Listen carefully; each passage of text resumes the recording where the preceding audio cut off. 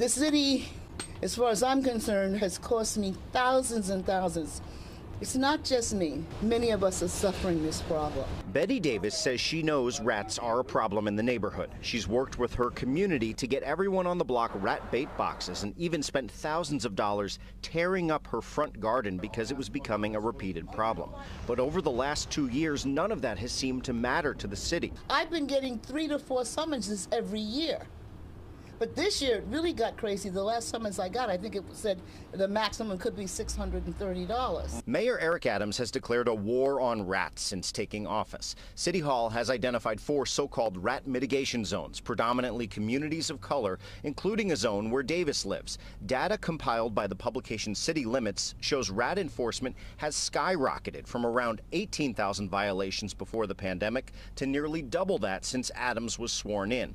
But rat complaints to 311 continue to rise, from 31,000 in 2019 to more than 41,000 in 2022 and beyond. And Sanitation Commissioner Jessica Tisch says it's really the city's intense efforts to containerize trash that have actually made an impact. We did a pilot of residential containerization of trash on 10 blocks in West Harlem. And over the course of 1 year on those 10 blocks, we saw a 60% decrease in rat sightings compared to the rest of the district, which remained flat. Davis says if the city really wants to crack down and do something in her neighborhood, they should go after all the developers displacing rats without proper mitigation, instead of ticketing people who've lived here for generations. And to make me or my fixed income, and I've always worked 2 jobs all my life, and now I have to supplement the real estate interests that have built all kinds of high-rises all around this building because they didn't do due diligence in terms of the rodent population.